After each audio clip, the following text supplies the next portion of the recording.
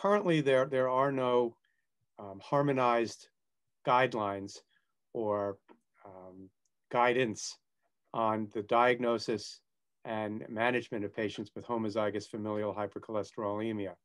The Europeans published a document in 2014, and there have been some papers published on suggested algorithms and ways to approach this, but nothing that's been collectively embraced by the overall lipid and cardiovascular community. And because this condition is so rare, it's something that really, I think, is probably beyond the typical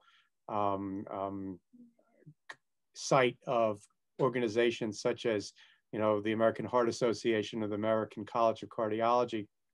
And I would think that recommendations from groups such as the National Lipid Association hopefully will be forthcoming, and we can look to them in the future for guidance with a condition like this.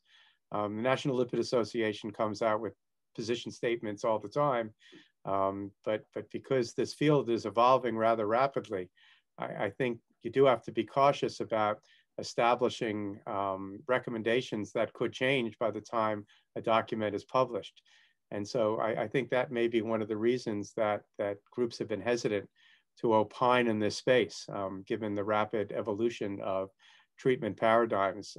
I will tell you that there's been data published and presented recently that's extremely intriguing, looking not just at treatment of homozygous familial hypercholesterolemia, but potentially curative technologies. And I'm talking now about interventions that are several years away, but gene editing, looking at concepts such as CRISPR-Cas9 technology to modify the genome in a way that cholesterol is lowered over the lifetime and not just while you continue to stay on a medication. So there's a lot happening in the space, and certainly those of us who see these patients, I would tell you, are aware of all the interventions and probably collectively are managing these patients in very much the same way. And guidance in this space, I think, certainly would be welcomed by everyone.